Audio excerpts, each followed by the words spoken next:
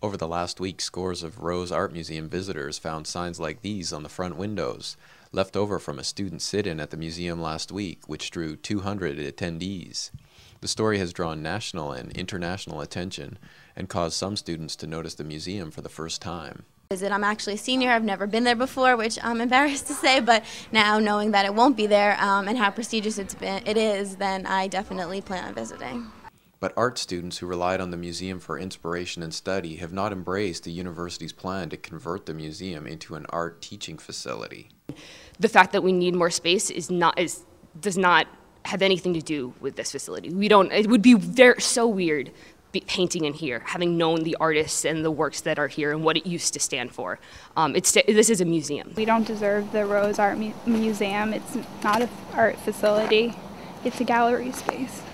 Other students, now over the initial shock and mindful of the university's dwindling endowment, think the idea is a wise one and respect the university for placing students and faculty first in times of economic hardship. But I really feel that the direction that the university is going in terms of this financial crisis is one of integrity, is one of value, and is one of definitely looking out for the needs of the students and representing the institution in the best way possible. But few express the same confidence in the university's method of arriving at this decision or the plan to sell the entire collection of art in a down market. I don't think that was necessarily a good step at this time because it's just not a very good time to sell art in general.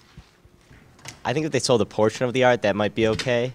Especially now, they're not going to get the full value of the collection by selling it now when economic times are so bad. Brandeis President Yehuda Reinhardt said earlier this week he was unaware of the media spectacle the closure would cause.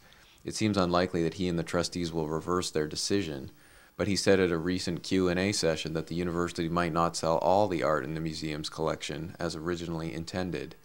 Any sale of the works would have to be conducted on a potentially complicated and expensive case-by-case basis and would require the approval of the state district attorney's office.